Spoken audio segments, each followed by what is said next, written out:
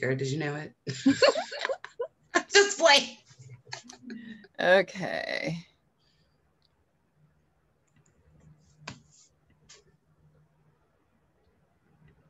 Okay, there we go.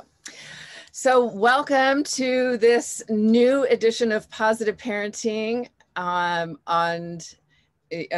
Zoom. And today I've asked Jessica Ballard to join me for a talk about astrology and parenting our kids. And this was an idea I had a little bit ago. I thought, what if we took each sign and looked at kind of the challenges and also the enhancements, for about lack of a better word, of what each child brings to us, and see if having insight into what their signs could reflect or teach us or illuminate about our own children. And the person that popped in my mind was Jessica. I've known her for a while, and she's a great parent and a great astrologer, and I thought this would be the perfect fit. So that's kind of what we're doing today. And what I want to do before we jump into that piece of it is just have Jessica introduce herself, because I know a lot of you who are here on my channel know me, but you may not know Jessica. So Jessica, just let us know, introduce yourself and kind of like your story, and then we'll get back to this topic. Awesome. Well, I'm Jessica Ballard. I am a consulting astrologer, but I refer to myself as a cosmic gardener because it all started as a farmer and gardener. That was my original planet. So I really try to put kind of the natural world with the cosmic world. My business is Starflower Services, and I offer astrological consultations, and all kinds of different products and you know, just items to help support tuning in. Yeah, and I'm a mom, and I have a grown child who I think likes me, so I feel like I did something. But I feel like, you know, working with our kiddos and knowing just a little bit, I'll just say this, I don't know if you were already going to ask this, but I am not a fan of like over analyzing your child's chart, because then you don't give them room to to be who they are. We're just going to project we do enough projecting on them anyway. So but I think knowing the sun and moon is really important. I'm sure we're going to talk about that, but yeah. Yeah. And I love that. And thank you. I'm so glad that you're here and that you agreed to do this with me. And yeah, I mean, one of the things that got me really interested in this is I kind of personally follow astrology. So I've had my chart read and I've done all these things. And I was having a lot of questions the last few years about my sun sign and my rising sign, because I was like, gosh, I really identify more with like some of the traits of my rising sign and not always so much with my sun sign. And why is that? And blah, blah, blah. And then when you and I were having this conversation, you were like, well, with our children, the moon is so important. I was like, oh, I didn't even think about that. And so there's so much that I don't know. And, you know, so this is really fun for me to learn. So I guess first, let's just give an overview of what sun, as simple as you want to make it for everybody, sun and moon, because that's, I think, where we'll go, and its relationship to us parenting our children and why we might want to know what their sun sign is or their moon sign is.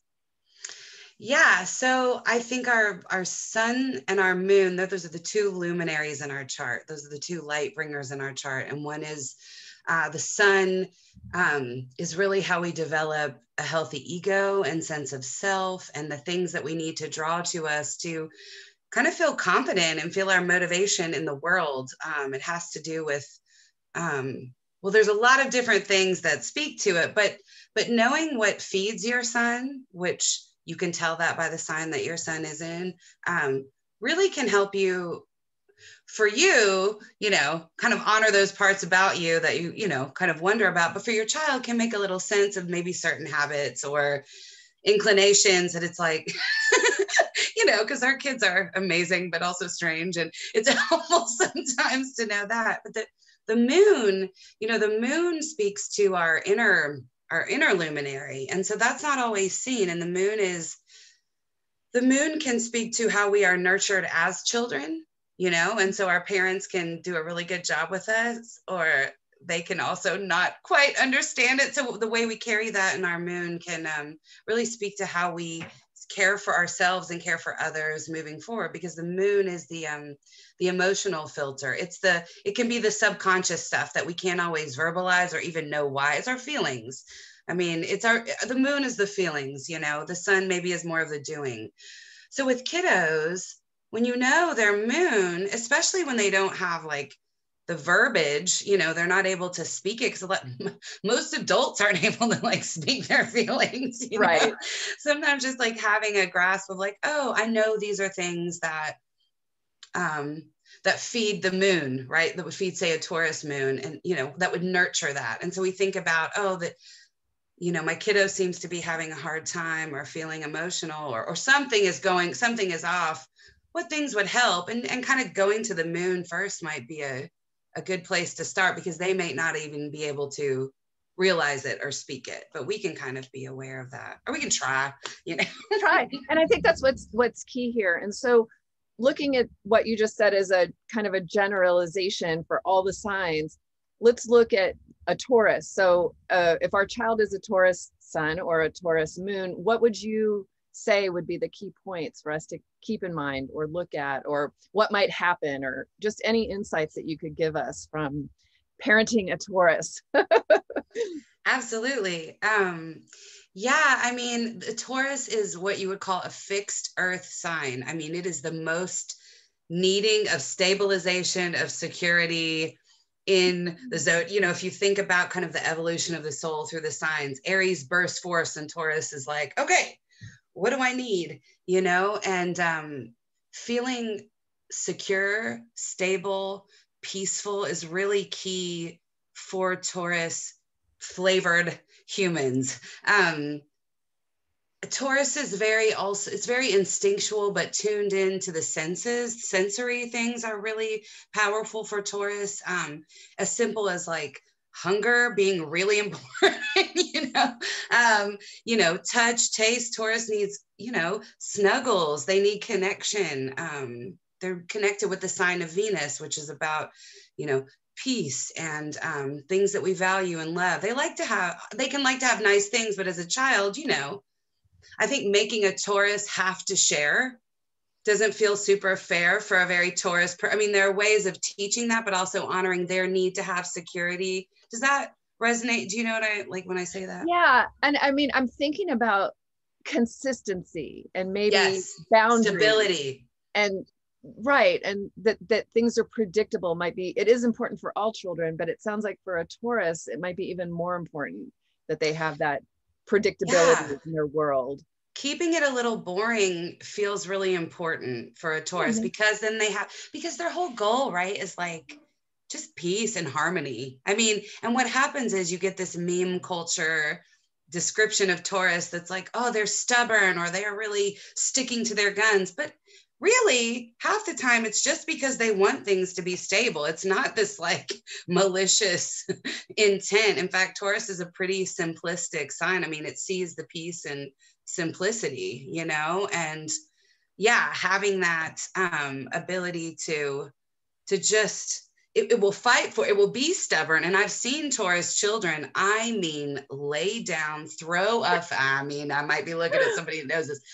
Throw a fit, mommy's leaving, I will lose it. I think the best thing you can do as a parent in that situation is to really honor that need for, and help that child understand that you are safe. This is different. This is change, but let me show you all the ways that you're safe here. I mean, yeah. It's funny, you're talking about the thing that we do in positive parenting. So in positive parenting terms, we don't call children stubborn anymore, because that's right. Parenting. Yeah. So we change it and we call them determined. And you can, and when you look at that word and you impart that onto a child who previously we called stubborn, which was me totally. Everybody told me I was so stubborn when I was growing up. And when you put determination on it, it just gives it such a positive spin, but it's still that same quality. And I remember one time with Michelle, my middle daughter, and it's interesting because I was writing down, I need to look up and see what her moon and rising is. I wonder if any of them are Taurus. Because she was so determined, this child, like so determined. And we used to butt heads a lot. And I remember one time I had been having the problem with her getting dressed in the morning. And I had tried all these different things, like putting the clothes in the car and doing this and doing that, and all my positive parenting ideas, and nothing was working. I mean, every day we were having these tearful battles and all this stuff. And the one day that I did put her in the car in her jammies, and we were getting to school and her clothes were in the back seat, but she was crying and in tears. And that's when I stopped. I was like, okay, this is not working. I'm not willing to like have her heartbroken and sobbing hysterically going to school. And so the next morning, the battles were going to start. And I went into her room and I sat down on the floor and I said, Michelle, I know no matter what I say or do, there's no way I can make you get dressed and ready for school. And I just really admire your determination. I love that about you. I love that about you. Aww. And I just sat there in total, not resignation, but release, like letting go, and just knowing I can't do anything about this. And I just sat there and admired her and loved her. And I could see her as an adult, like going for it and making things happen, which she does. Mm-hmm. And I walked out the door, like, and I wasn't heavy. I was light. I was like, okay, it's like, it's not worth doing this to her, you know, and I don't know what to do instead, but it feels better to just love that, like you were saying, love that quality about her. And about 5 minutes later, she came out fully dressed. Oh my gosh. And I didn't have the battles anymore. It was done. And so that, you know, you can't fake, I'm missing my word for this. It's not release. It's like, not resignation, but like letting go that moment. But you can't fake that. It has to be authentic. I mean, this came at a point where I was just done, you know, and I let it go. And then the right solution came in, which was she just decided. Well, I think she was just honored, because just like what you said, you know, stubborn insinuates that there's something wrong with them, or that they're not doing something right. Whereas determination is like, you clearly have a mission. And just because you can't verbalize it within adult reality, it doesn't mean your mission isn't like just as important. Wow. And so maybe I should meet you on your level and be like, wow, I see this is really important to you. I think that's I think that's awesome. It was, I mean, that's a story I share every parenting class. I don't remember what context it comes in, but it's so, when I'm teaching about power struggles, that's when this usually comes up. And it's like, you know, if you're butting heads, I mean, sometimes the only thing to do is let go and regroup and try to figure a different tactic, because there's certain lines I'm not going to cross, you know? Yeah. And it's just not worth destroying a child over this, you know, mistaken need that we parents feel to control the situation. And so that's a lot of, and they'll just take that in to adulthood to feel like they don't have the right to honor their determination and what drives. I mean, there are boundaries that are healthy, right? Yes. But then there's also just being with them. You know, I have can I share actually a similar story about a Taurus child? Yeah. I love it. And a thing too, just to throw this out there with Taurus, with the sensory piece, with the nature, I find that Taurus really loves having a snack, you know, having food in their belly, or a treat, or something that makes them feel good, or something beautiful. And so I have a really good friend who I had not seen through all of COVID. And we were like, we're going to take a walk. We're going to just take a walk one afternoon, and we were going to walk to the store, and she was going to get some grocery items for the family. And then we were going to walk by. I mean, it was like a 30-minute, it was maybe just a quick see each other, right? And it's like, I'll build this into your day. You know, her kids are little, mine are grown. And we get there, and her Taurus daughter with a Capricorn moon too. So it's like double earth, like holding it down. This child, and I know this friend will know it because she'll probably listen to this. This child wasn't having it. And she threw a fit beyond, I have never seen it, beyond all fits. I mean, she was so upset, but she was upset. You know, she wasn't like being a brat because mommy wouldn't go. She was upset. Like, it was really messing with her security and stability, and like thinking about that. Well, you've been in shutdown at school with, you know, mom doesn't leave very often. Everybody is working from home. And it was so beautiful. It was so beautiful to see mom, to be able to just watch and witness mom hold continued space for that. I mean, it took us like 45 minutes to leave. Like this child was running down the street. I mean, and dad was like, there was something about, I don't want it, you know, but it was really beautiful to watch mom continue to communicate. I see that you're upset. I need you to know you're safe.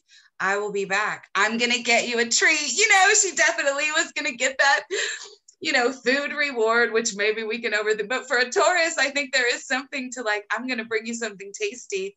And just really like working with her through it. And I just remember talking with mom when we finally made it to the store of like, you did the best parenting you possibly could, you know, because she's kind of maybe, I don't think she was embarrassed because we're so close, but you know, when your kid is like, you know, it's a little embarrassing when they're screaming through the neighborhood, like you're abandoning them when all you do is live your life. Right. But I was so proud of her. I mean, I just told this friend, I'm like, I'm so proud of you. You left because you kind of needed to leave because that had to show her that she was okay. And you had to, the boundary has to happen a little bit, you know? So I like that. I like that. So this is, so this is describing that Taurus child. So the boundaries and the safety. And I love that, you know, you're safe. I'm going to be back. Everything's going to be good. Like to really reaffirm that they're okay. I love that. That's a unique quality for Taurus because we see that in children all the time. Right. And not everybody, it's just some kids. Yeah. Love it. Love it. Very good. So again, this thing with the sun and the moon, could this happen with a Taurus moon, sun or a Taurus moon, or how would you kind of help me see in my brain? Yeah, I mean, I think with the Taurus sun, maybe it would be a little more obvious, you know, more externalized. With the Taurus moon, I think, and this is just me, I don't have a Taurus moon child, but the ways that you might see that stuff come out that aren't as obvious, like if they're not feeling, you know, secure, or if they're feeling like things are off or out of alignment, and really just knowing, I think, the go-to toolkit to help with Taurus. I mean, obviously that sense of safety and security that we keep, and peace. You know, a chaotic environment is not ideal for Taurus to, you know, if ever, that's really destabilizing. But also going back to the kind of the somatic connection with Taurus around just the bodily senses, you know, peaceful music, going outside, looking at nature, crystals. I find that Taurus really you know, they love beauty and they love nice things. And so sometimes crystals are really neat. The same Taurus really loves rocks, and they actually really calm her, and she has a real connection. She was really little. But straight up food. I mean, really, like I have seen a Taurus, like, because Taurus are really a friendly sign. I mean, they're just friendly, you know, typically, but oh my gosh, when they're hungry, it's like, what flew through you? And I've seen that, you know, where it's like knowing that, oh, I'm seeing you're not as you know, things are off. Maybe let's start with just a snack or a hug, you know, those, and maybe that sounds really generic parenting, but I think for Taurus, that's a really key piece that they need to understand, that body connection a little bit more. You know what I mean? This is just making me think more and more. My middle daughter, Michelle, may have a Taurus moon, because that's what we were talking about. Like, I didn't understand, like, it wasn't overt, you know, it was more, you know, and it was like this whole transition that happened. It was kind of at that feeling level. There wasn't direct communication about the whole thing. It was like a feeling, and maybe her being seen and heard and understood allowed her to make the transition or whatever. And she and I have definitely always and still bond over food. It's great. So I'm looking that one up. So let me also have you, because we have about 10 minutes left. Let me have you just help parents. Maybe they're like me, very newbie to astrology for our children. How would you invite them to start? Like, how would they find out what their child's sun, moon, rising might be? And we'll put whatever you say here, I'll make links and put it in wherever we post this. Good. Yeah. Well, I would just start with keep it so simple. Don't overthink it, because then you're gonna like overanalyze your kids, and we already do that all the time. Like, it's so easy to do. But you can go to, there's a lot of different places online that you can go pull up a chart. I like astro.com. It's a pretty common one. And what you're gonna need is your child's birth, birth date, birth year, where they were born, and the time.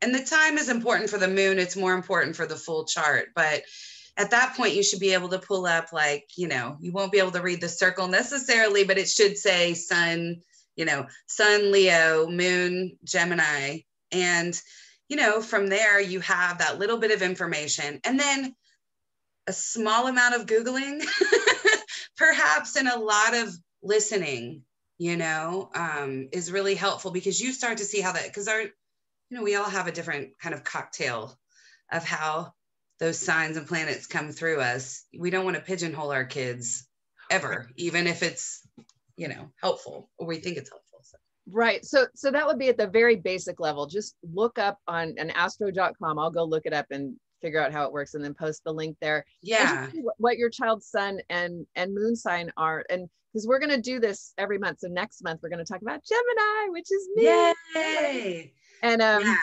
So find out what your child is, and then if you want more in depth, I mean, Jessica does charts, so I'll put her link to her website. You can hire her to do a chart for you or for your child or whatever, and she'll do all the pulling up and putting it together, and then help you with what learning what you need to learn for your connection and your sun sign, moon sign, all that stuff. And I think that can be really helpful. Like, I don't look at a ton of charts for children, but it can be helpful from a really conversational piece in a reading to know some of these bigger rites of passage when kiddos are dealing with, like, planetary transits that each kid goes through, maybe things that have to do with the planet Saturn or Jupiter. You might see really strong things coming up around those transitional times. And that can be good to kind of see that coming. We have a vague idea, but It can be helpful to see where that's the flavor of that in the chart. So, yeah. Excellent. Yeah. So we'll have links below or above or beside or wherever they go, and so that you can find this. Another question that I had that came up when you were talking about the Taurus child and the sensory issues. Do you have any anecdotal evidence of sensory processing disorder children with that, and if they may have a Taurus link? I have no idea about any of that. That would be really interesting. Yeah. I mean, there's a lot more research happening, but I don't know anything. I mean, this is just, Yeah. So if you have a child with sensory processing disorder, that you're working with all those feelings and too much sensory input, that they go get nutty, see what's in their chart, see if they have a Taurus. Maybe that's part of, see what their moon is like, period, because whenever you know what their moon is, sometimes it can help you to know what they need for nurturing that they can't always verbalize, and just a quick nod, if you have a Taurus child, keep somehow connecting them with nature, animals, any way that they get to kind of know the natural world. That is so helpful, and just the grounding part, like rooting back into nature, even if it's a pot of flowers that they nurture, or a dog or something, that really, just those very natural world type things. So sounds great. Okay, so I think that's good for this month. What do you think, Jessica? I think we hit on a few good tips. I think so. Yeah. And so next month we'll bring in Gemini. We'll talk to parents of Gemini children, and we're still working how we're going to do this. I may make it into a masterclass, and we'll see how that works out. So, but yeah, I love this. I love all the insights, because to me, I am like you. I want things practical. I don't want to over psychoanalyze. I'm all about dealing with the behavior with the kids. And so, when I can hear stuff that's so grounded in practicality, like, okay, we're dealing with a determined child, so we need to make sure we give them a lot of useful ways to feel powerful and acknowledge their determination, and get them out in nature and make sure they're very grounded and in the earth and the crystals and all that stuff. I mean, always pack snacks. Don't force them to share until they're ready. Yeah, I mean, I think there's having some practical. possession, like having things that are just theirs. Before we end, can I just get a shout out to my friend who's a Taurus mom? Did this align at all? Absolutely. Christy, I'm totally putting you on the spot. Does any of this, is that okay? Yes, we're going to ask to unmute, and I'm going Can you just give us a quick, if you resonate with any of this with your Taurus? Oh yeah, you were describing my child. He needs snacks.